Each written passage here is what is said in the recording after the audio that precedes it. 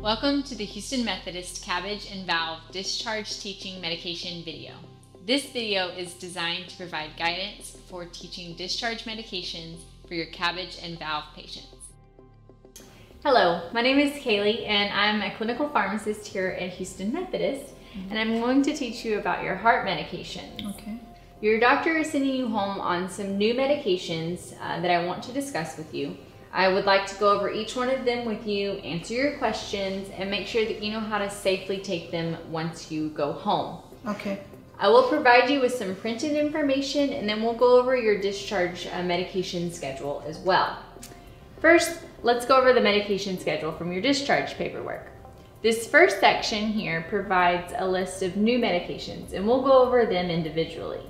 The next section are actually medications that you were taking at home that we didn't make any changes to.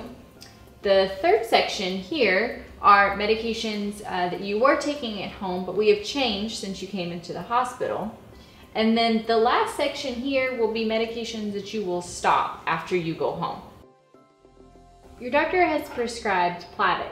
The generic form of Plavix is Clopidogrel. This medication is also a blood thinner and it works with the aspirin, but it's a little bit different. And it is important to take it with the aspirin to keep the blood flowing smoothly through the bypassed vessels. The dose of Plavix is going to be 75 milligrams once a day, and you can take it with or without food, but if you notice that it causes an upset stomach or nausea, then it is best to take it with food. Possible side effects of Plavix include heartburn, nausea, vomiting, bleeding or bruising, and stomach or intestinal ulcers or bleeding. Rare but sometimes serious bleeding events do occur, and as always, let your doctor know if you have any unusual or excessive bleeding. Be careful to avoid over-the-counter NSAIDs, including Motrin, Aleve, naproxen, or ibuprofen. And also, avoid over-the-counter medications for acid reflux like omeprazole or Prilosec and esomeprazole or Nexium. Just be sure and talk to your doctor before starting one of those kinds of medications. It is important to tell all of your doctors, including your dentist and your eye doctor, that you are taking Plavix. Do you have any questions about this medication? Will I always have to take the blood thinner?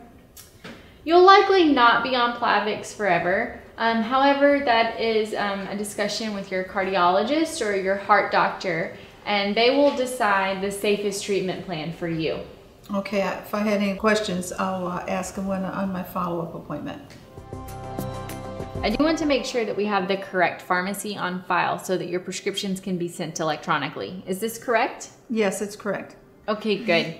So some pain medications require a paper prescription that you take to the pharmacy to have filled. Please ask your nurse if you have one of these prescriptions because you'll need to take it to the pharmacy to be filled.